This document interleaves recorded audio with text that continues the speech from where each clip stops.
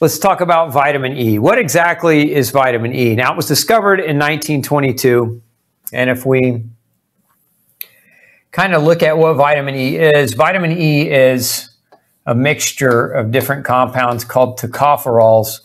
So you may see this on a supplement bottle, which is why I'm even talking about it, but it's also a family of chemicals called tocotrienols. And so there's an alpha, beta, delta, and gamma version of these two. So think of vitamin E as not one vitamin. Think of it as a family of 8 different compounds kind of all together, right? And so most people, when they're talking about vitamin E, what they're really referring to is alpha-tocopherol.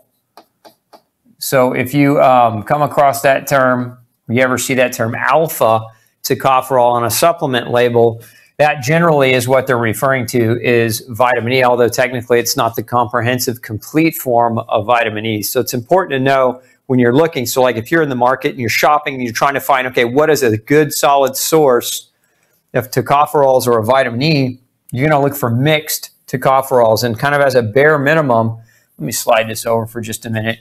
You're looking for, again, mixed, and you want to see the alpha, the beta, the gamma, and the delta version. So if you're looking at a supplement bottle, if you don't see all 4 of those, alpha, beta, gamma, and delta, then that's not really a comprehensive mixture for vitamin E. Now, the most active form of vitamin E is the alpha, and this is why, this is when we're talking about measuring vitamin E levels and doctors prescribing vitamin E. This is the one that most commonly, it's the primary one that's used. But the more we learn about this family of tocopherols, tocotrienols, the more we realize that it's all important. So not just focusing on alpha. Now, it's also important to understand when you're looking for a vitamin E, there's an L form, or rather a DL form, and then there's a D form of vitamin E. And so you want the D form, the D version. This is natural.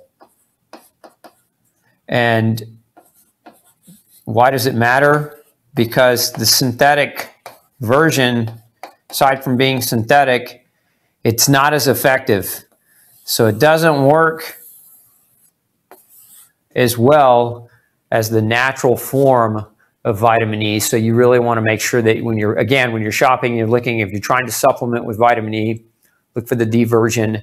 Don't look for the DL version, synthetic. Look for something with mixed tocopherols, and generally it will say that. It'll say alpha-tocopherol with mixed tocopherols, indicating that it has alpha, beta, gamma, and delta versions of vitamin E.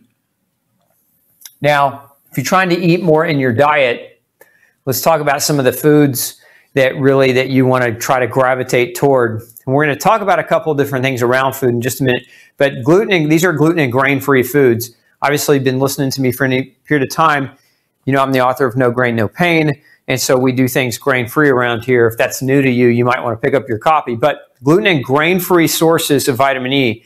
And these are listed in order of, think of this as greatest quantity to least quantity. So sunflower seeds, almonds, hazelnuts, pine nuts, Brazil nuts, tomato sauce, cranberry, apricot, avocado, fish, predominantly trout and salmon, but your fatty fish, again, this is what we're going for because it's generally where we're going to find vitamin E. Remember, vitamin E is a fat-soluble vitamin. There's 4 of them, fat-soluble vitamins, vitamin A, D, E, and K. And generally where we seek to look for them and find them in our diets is through eating fattier foods. And so this applies as well to vitamin E. If you look at some of the best sources, they're nuts or seeds, because these tend to have more fat, right? So that's where that vitamin E is living.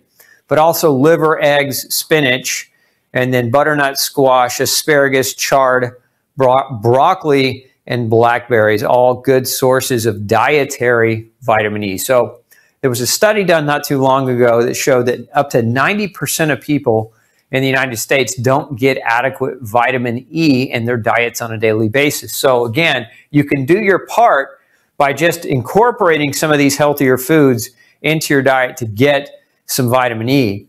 Okay, now if we look at symptoms over here, symptoms of vitamin E deficiency, And some of these things I bring up because these are super common symptoms. Think about it like this: muscle pain, muscle weakness, okay? Some of the most common reasons why people go to see a doctor are because of muscle pain, right? So this is very, very common, muscle pain and muscle weakness. Now, additionally, a difficulty walking, and this is, can be construed as a loss of balance.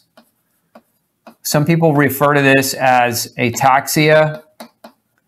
So if you've heard your doctor mention that word to you, if you've ever been diagnosed with cerebellar ataxia, these are cue-ins to you to ask your doctor to test you for a vitamin E deficiency. Because if you have these things, there's a reason why. And I won't say one of the most common reasons for these problems is vitamin E, but it's not an uncommon reason. I see vitamin E deficiency on a very regular basis in my nutritional practice. And so again, you want to be aware that these are some of the symptoms of that vitamin E deficiency. Muscle pain, and again, this is non-traumatic. So it's not like, when I say muscle pain of non-trauma, so non-injury, so you didn't pick up an injury. So it's not like you trained too hard or you tripped and fell. We're talking about non-traumatic muscle pain or weakness. So you didn't, again, you didn't injure yourself per se, and you don't quite know why that pain is there. That's a cue in to ask your doctor about testing for vitamin E deficiency. Nerve damage, neuropathy, and I mentioned ataxia up here too, but ataxia is a form of neuropathy, which is why it's listed under nerve damage or neuropathy. So again, if you've had a diagnosis of something called cerebellar ataxia, you want to talk to your doctor about vitamin E. And then visual disturbances, it's retinopathy. So somebody a couple of weeks ago was asking me about nutrients and retinopathy or retinal tearing. And although we can't really say that vitamin E deficiency leads to retinal tearing, we know it leads to retinopathy, meaning damage of the retina. And so visual disturbances are sometimes the way that's manifested. And so you go to an eye doctor, get an eye checkup. He says, oh, you have a retinopathy. After he looks in your eye, next question should be, hey, doc, is there a vitamin E deficiency potentially that's contributing to that? Can you test my levels? That would be the smart thing to do. And then additionally, anemia. But what are the symptoms of anemia? So what is it? What really is anemia? Let's kind of break that down a little bit more. The symptoms of anemia, because many people think iron deficiency, and that's not what we're referring to. There's a specific type of anemia that comes along with vitamin E. It's called hemolytic anemia. And so what happens when your red blood cells, and if we look at the shape of a red blood cell here, red blood cells are like a little disc, almost like a circle that's been squished. And inside, they have that protein hemoglobin, and what happens is oxygen is carried in that little divot, in that concavity, in that red blood cell. And so what happens with the hemolytic anemia is these cells, the cell wall is damaged really easy, and so they tend to split or rupture. And so when red blood cells rupture too quickly, that's what they call hemolytic anemia. And so there's some blood tests, some basic blood tests your doctor can order to kind of define whether or not you have a hemolytic anemia. Again, it's not going to look like an iron deficiency anemia on a blood test. So we're not looking at your hemoglobin or your hematocrit. Again, these are just markers for iron deficiency anemia, or even your iron levels to try to determine whether or not you have this kind of anemia. So it's important to understand, if it doesn't present on a lab test, and most doctors aren't trained in nutrition to analyze, a hemolytic anemia as it relates to vitamin E, it's best if we understand the symptoms of anemia, right? So what are the symptoms of anemia? So again, if you have these symptoms, this is where you want to, again, kind of suspect this might be a possibility for you. So the symptoms would be shortness of breath.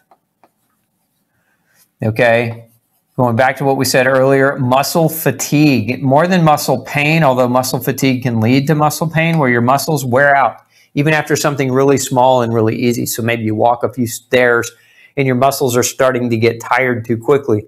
So shortness of breath, muscle fatigue, you feel like you can't catch your breath, even though you're not exerted, but you feel exerted. Like, these are some of the symptoms of anemia. And then just overwhelming fatigue in general, not even just muscle fatigue, but just fatigue. You have a hard time staying awake. You're yawning a lot. Feel like you can't fill your lungs up. You got a lot of brain fog. So these are all symptoms potentially of an anemia. And again, remember, there's different kinds of anemia. Iron deficiency anemia can cause the same symptoms as a vitamin E deficiency anemia. It's just that they look different on lab work. So again, it's if you have these symptoms, you suspect anemia, your doctor tells you that after measuring your iron that it's just fine, you might want to consider asking them to measure your vitamin E and making sure you don't have a hemolytic anemia. So again, these are some of the main symptoms of vitamin E deficiency. Hey, don't forget to check out the rest of the series right here. Make sure you hit subscribe below. And as always, thanks for tuning in.